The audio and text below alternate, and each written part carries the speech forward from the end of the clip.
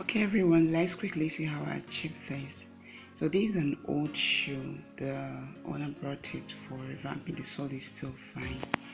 So the first thing I did was to remove the vamp, remove the front stay, the back stay, then try to see if I will draw the leather to the original pattern. So I use my razor blade and dissect every pieces of it because it's just recreating, not changing anything. So while I'm doing this, I try being careful not to draw it so that it doesn't expand much. So I removed everything and I will be using my cardboard paper to trace it. So now I have the pattern. Now I have transferred my pattern to my leather and cut them. So this is the time to join the pieces. So the first thing I did was to join the back side and close it up. Then I'll be folding the edge, okay, because this place will be sewing it. So I carefully fold all the corners so that it comes out almost professional. So while doing this, I was patient enough, taking it one step at a time.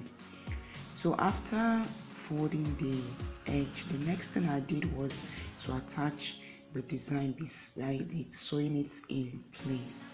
So I've also sewed the tongue and I'll be lining it. So what I did with the lining was using the cardboard pattern that I traced and cut them into place. Then this is the way I'll place it and sew only the upside of it, leaving the back side, the downside of it. So as for the front side, I attached the tongue as well, then line it up. So this is it. I've lined everything, both the tongue and the back side of it.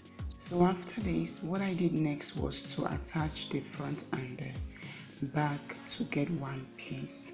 Okay, so this is it. I've done it and I'm going to last it now. I've attached my board to my shoe last and I will apply my adhesive and try to last this. This is my first time of making foot cover shoe, so I find it a little bit difficult trying to achieve this. So far this is what I was able to get. So I'll be coupling it, attaching the sole. So as for the second leg, I'm yet to finish it up. So when I'm done, I'll show you what I got. So here we go. I was able to achieve this. Okay, it's not really that perfect, but I'm glad that I got something almost as it came. So the sole itself, I sew it together with the band so that it goes a long way to stay. So thanks for joining me.